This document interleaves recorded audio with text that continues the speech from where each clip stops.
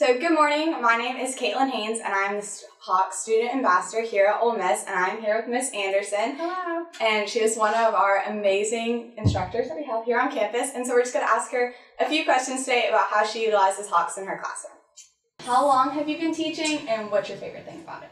Okay, well, I've been teaching here for 25 years and 26 years. I taught as a graduate student. I think I've always been a teacher. Like swimming lessons when I was younger, right? You know, but I love the students. I mean, that's what I love the most about teaching. And so you use Hawks in all of your classes? I do. Well, I'm just using I'm using Hawks for business calculus, and I'm just teaching BCal 1 and BCal 2. And that's all I think I've ever used Hawks in. I know we use it for college algebra. Yes. And we use it for elementary statistics and quantitative reasoning. But I mean, I love teaching with Hawks. I've used others, and there's no support.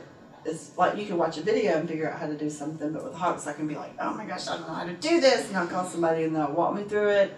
Or if my students have trouble, they'll call Hawks or go to 24/7 chat, and immediately I say, I'm not sending you off, I'm really sending you some people who will help. Right. And they're always like, oh, Hawks was so helpful. They were really I remember good. from your class that I would just log on and there's just so many easy tools that you use. So what's your favorite thing about Hawks that you use when you're teaching? Well, when I teach, I introduce a topic and I will open up the practice problems and just start working the practice problems. So I can show them how to plug it in, how they don't have to simplify, just how it's going to look. I like to show them this is learn, this is your practice, this is your certified, this is tutor mode. And so do you think the mastery approach has had a positive impact on your students' test scores? Absolutely. You said 100%. Yeah, absolutely. If they use the Hawks like it's intended, if they get people to do their homework or do their quizzes, because they do that on their own time, but if they're working, I work through the practice in class, and I tell them, go certify.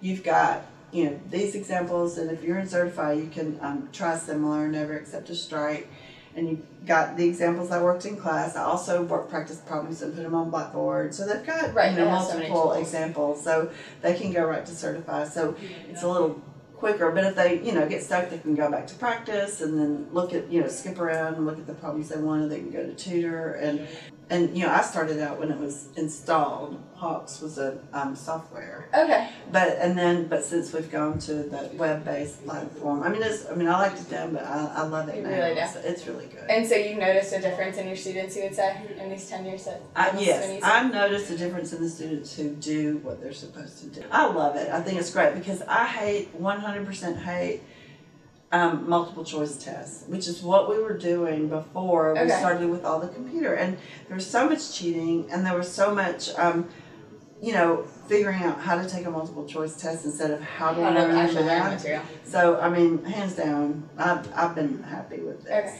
Really. And I agree, as a student in your class, I definitely utilized it. I used every aspect from practice to certified practice tests, and it really helped me. I know, and it does. And the quizzes, it's just, I think it's great. I really enjoy it. I agree, 100%. Well, I think that's all the questions I have. Okay. Thank you so much for taking the time out of your day. Absolutely. We're so glad that you enjoy using Hawks in your class. I do. I love it. So.